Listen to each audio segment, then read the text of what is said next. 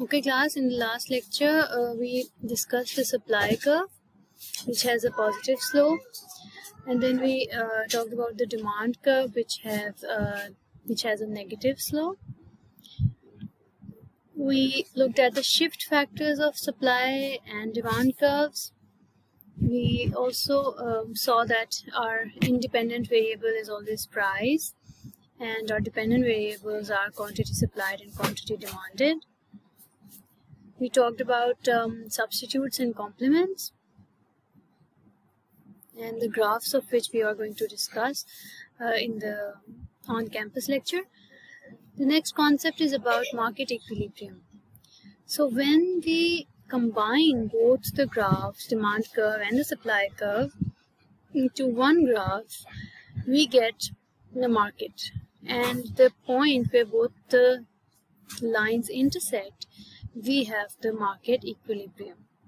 It is the point, it is the equilibrium price at which the quantity supplied by the producers equals the quantity demanded by the consumers for a particular product. Now remember that for a particular product there is going to be one graph. So for tea we have one graph, for coffee we are going to have another graph, for biscuits we are going to have another graph.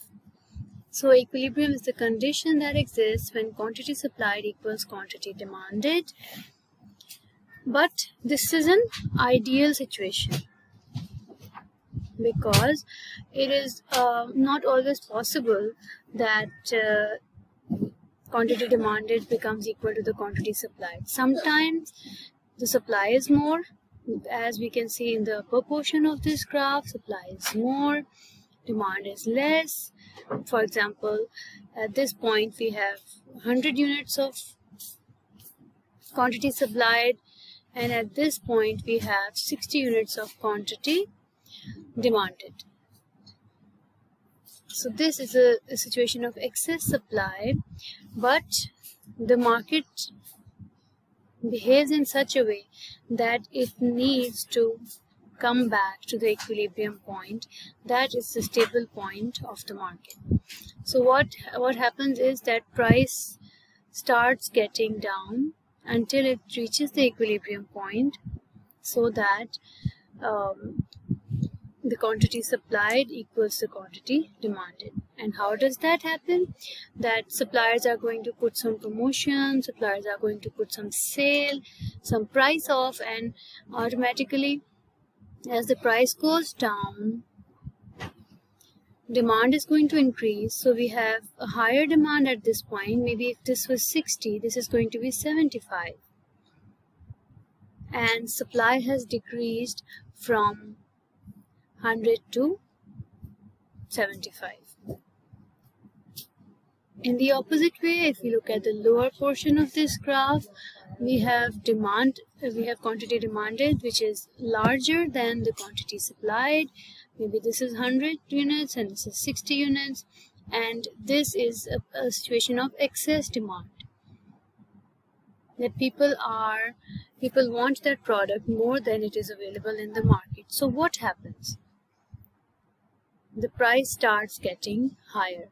If you remember, when the COVID pandemic started, there was a huge demand for masks and sanitizers, and the supply became short because it was a very sudden surge in demand. So what happened? The masks were being sold at exorbitant prices. Sanitizers were being sold at very expensive prices. It was because of this mechanism here that price starts getting higher as it wants to reach the equilibrium point, so that again quantity supplied becomes equal to the quantity demanded.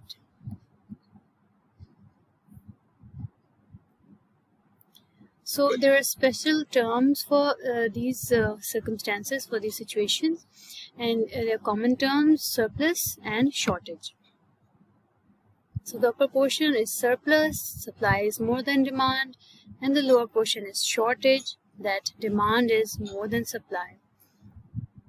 And the price always wants to get to the equilibrium point, and that is the stable point for the market. And the equilibrium is going to shift based on the shift factors of the graphs as we discussed. And this is an example of how in practical situations the price change or the shifts in demand and supply results in different equilibrium prices and increased or decreased prices. So this question we are going to discuss in the class, the on-campus class, and this completes our lecture number 2 or slides number 2, and now we will start with slides number 3. Okay, so this is the start of lecture number 3, and we will discuss the topic of price elasticity of demand, or PED. Elasticity of demand is known as the numerical measure of the responsiveness of demand for a product following a change in the price of that product.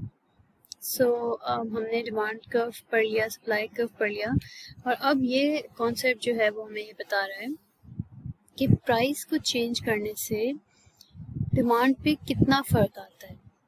So with a certain increase in price of any product, what is the change in demand of that product?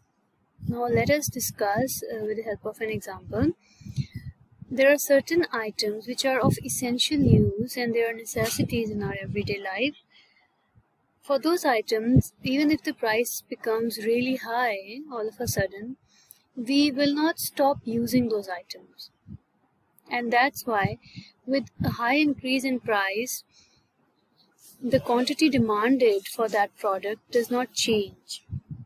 So people can possibly not stop using that product. For example, wheat.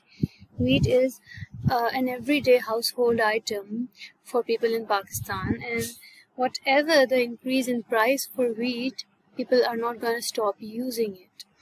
Similarly, fuel or petrol, we are dependent on petrol for going to work and for our important stuff. We have to travel, and most of times it's unavoidable. So if the price of our fuel, the price of petrol increases, there's hardly any change in the quantity demanded for petrol. It is because it is an essential item. So these products have a lower PED, that demand does not change as much as the price has changed. And another example, on the opposite side, we have products that are luxury items, that are very expensive, that are not for everyday use. For example, gold. Gold is not an everyday item, and if the price of gold becomes really high, people are immediately gonna stop buying it, and the demand is going to drop really sharply. So in that case, the PED, or elasticity of demand, is going to be high. According to Professor Samuelson, an economist, elasticity of demand is a concept derived to indicate the degree of responsiveness of quantity demanded to change in the market price. So whatever the change in the market price, PED is going to depend on the difference in quantity demanded for that product. It depends primarily on the percentage changes, and it is independent of units used to measure GNP. When we look at the formula of PED, you will get to know that it is calculated in percentage or ratio. It does not have units, because on both the numerator and the denominator we have percentage values, and the units are then cancelled. So let's have a look at the formulas and the terminology used in this concept. Mostly we use these two terms, elastic and inelastic. So demand is elastic when small change in price will result in a relatively large change in quantity demanded. It is for those luxury items that we talked about, that if there's a little change in price, people are going to stop using that product. Whereas demand is inelastic large change in price will result in a far lesser change in quantity demanded, and this holds true for our everyday essential items which we cannot do without.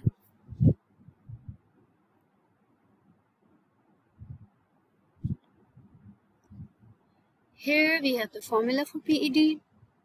Percentage change in quantity demanded of a product comes in the numerator. It is divided by percentage change in the price of that product.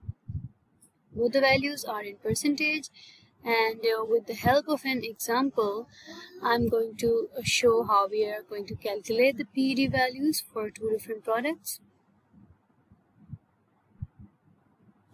Okay, so we have these two products, two demand curves. You can see that it has a negative slope.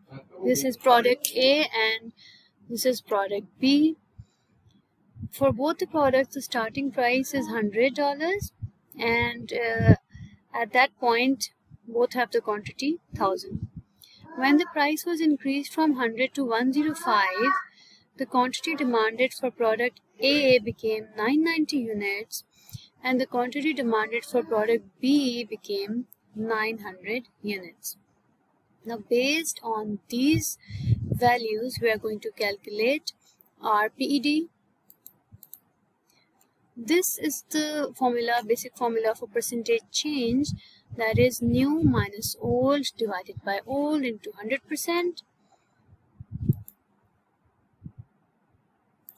So on the numerator we have percentage change in quantity demanded.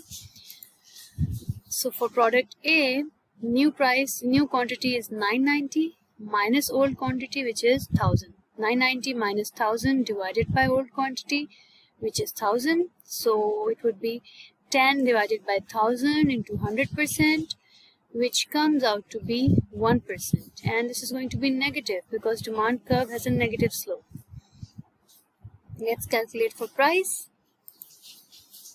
New price is 105 minus old price, which is 100. This is divided by old price, which is 100. So 5 divided by 100 into 100% is 5. So 1 divided by 5 is going to be 0.2 and a negative sign because PED values will be always in negative. Similarly, for product B, we will calculate the percentage change in quantity demanded.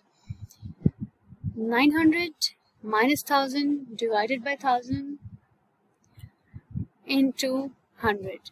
So it's going to be 100 divided by 1000 into 100%, and that comes out to be 10%. Divided by 5%, and that is 2.0 minus 2.0 PED. So looking at these two values, we can say that product A is relatively inelastic as compared to product B because its value is less than 1. Ignore the sign when we're talking about elasticity. This sign only shows that this is the demand curve, which has a negative slope. But if a product has less than 1 magnitude of PED, it means it is relatively inelastic. And if a product has more than its magnitude for PED is more than 1, it's going to be relatively elastic. We have these values and the terms for them. At infinity, at PED is equal to infinity, it is perfectly elastic demand, which means that with a little or zero change in price, there's going to be a very high change in quantity demanded. And the other extreme is E is equal to 0, which is perfectly inelastic demand. That no matter what change in price, the quantity demanded is not going to change. Then we have E is equal to 1, which means that there is equal change in price and quantity demanded. And then we have these two values of E is greater than 1, relatively elastic, and less than 1, relatively inelastic values.